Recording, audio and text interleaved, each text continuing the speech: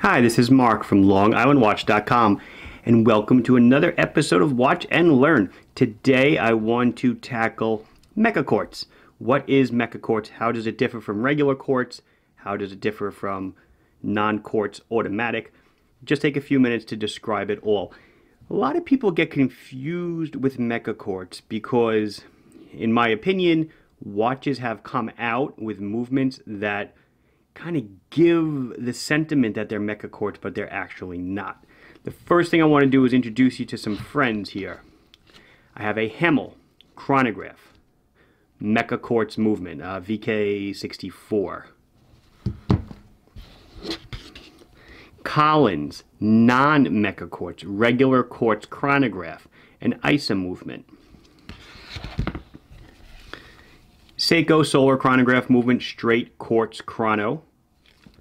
And my personal watch, a Zin 757 UTC chrono, powered by a Valjoux, kind of a little bit of a modified Valjoux 7750.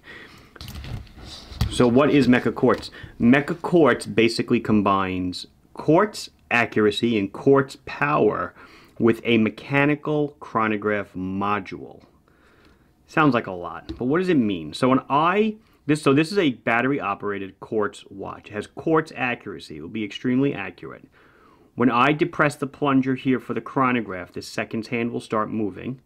After one revolution, or as it starts revolving, you'll see this hand start to index to denote 1 minute has passed. On the right here, we have just a 24-hour scale. You can disregard this subdial. This watch does not have running seconds. That's neither here nor there for this conversation. I start the chrono. Well, you know what? I already messed up. I start the chrono. You hear a click. Ready? Very nice, satisfying mechanical click. The seconds hand, the chrono elapsed seconds hand, goes off smoothly. Not ticking once a second, ticking multiple times a second. Kind of an indication that it's a mechanical chrono movement, but not the end-all be-all. And then I'm going to zoom in on that 60-minute register. If you watch this 60-minute register on the left, you'll see it's actually already forward of 0 minutes on its way to 1 minute. After one complete minute, it will be pointing at the minute. You can see that right there. Okay, I'm going to stop it. I'm going to reset it. Watch what happens to the seconds hand and this elapsed minute hand. They immediately snap back to 0. That is the mechanical portion. So what's going on here? No, I'm not going to open them up and show you inside because I don't want to break the watches. And plus, you really can't see much. But it is a quartz-driven movement. So there's a battery, and there is a quartz oscillator, and that is controlling the motor. There's only one motor. There's basically one driving device, one engine, if you will, and that drives the hands. At the same time, now there is a gear train that is usually inactive, but when you activate the chrono with that click, you are actuating that mechanical gear train to interface with the running train of the watch, and that causes this hand to move. Cool? So it's a mechanical mechanism on top of a quartz movement. Pluses, minuses. Pluses, it's cool. It's accurate. Minuses, well, because it's a linked train, you cannot adjust the hands individually like you can on a conventional chrono. Generally not an issue because on mechanical chronos the hands don't slip like they do on quartz chronos, but still something to be made aware of. But it's just cool. Now, where do people sometimes get confused? And it's not a bad thing. I mean, this is a Collins chrono with an ISA movement. Now, what this one does, very similar in fashion, when I start it with that satisfying click, you'll see the seconds hand is moving at nice, even intervals. And we think, oh, nice click, Meca quartz. You know, it has to be, right? It's running like a mechanical would. You know, intervals of whatever, 4 times a second. I've got running second subdial here on the right, and I've got some kind of elapsed minutes here on the left. This might not be zeroed. I really just took it out of the box. When I stop it, satisfying click, but watch what happens when I reset. I press the bottom button. I know it might be tough to see this on camera.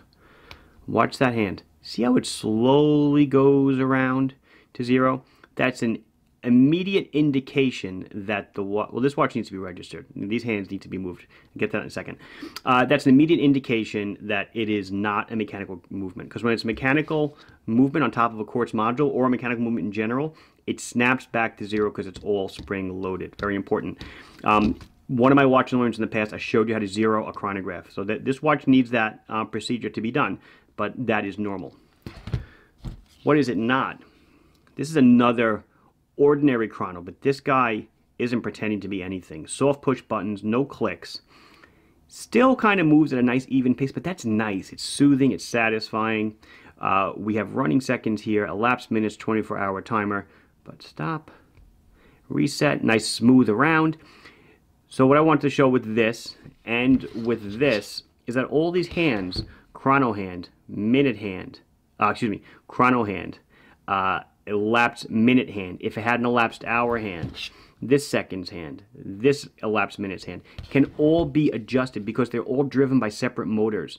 Little stepper motors, stepper motor here, stepper motor here. No stepper motor there because that's tied to regular time. And stepper motor in the center for the chrono seconds. Those motors can all be moved such that their zero position lines up with the marks on the dial. On this, you've only got one motor, so you can't do that. And then at the end, I just want to bring out my guy, just to kind of show you what the Meca Quartz is emulating. Granted, this is a fairly expensive watch. Runs on a Valjoux movement with a UTC module. UTC and GMT we use interchangeably. They are not interchangeable at the scientific level. If our satellites were running on GMT instead of UTC, we would all get lost. The difference is extremely buried in the details. Anyway, so to start this chrono you notice has no running seconds. Has hours, minutes, and then elapsed seconds. Very satisfying click. I mean, that's satisfaction. So when this revolves, I'll get my minutes indicator to slowly, it'll go to 1, 2, 3 around, and then the hour dial will start. But watch, stop. This is a true mechanical chrono. Ready? Watch the seconds hand. Snaps right back to zero, just like our friend the Hemel did. I do not know of a quartz chronograph, non-Meca quartz, that actually has the same snap back action. I mean, there's not a load of Meca quartz movements out there to begin with. The Seiko VK64 is probably, one of the VK line, I should say, is probably one of the most used lines there is. You know what? I'm going to close it up right there. So this has been Mark from LongIslandWatch.com showing the difference between a Meca quartz, a regular quartz, and a mechanical chrono. Please like the video if you enjoyed it. Please subscribe to the channel if you've not done so. If you have any questions or comments, put them down below, and I'll be sure to address them as soon as I can. Thanks for watching. Bye-bye.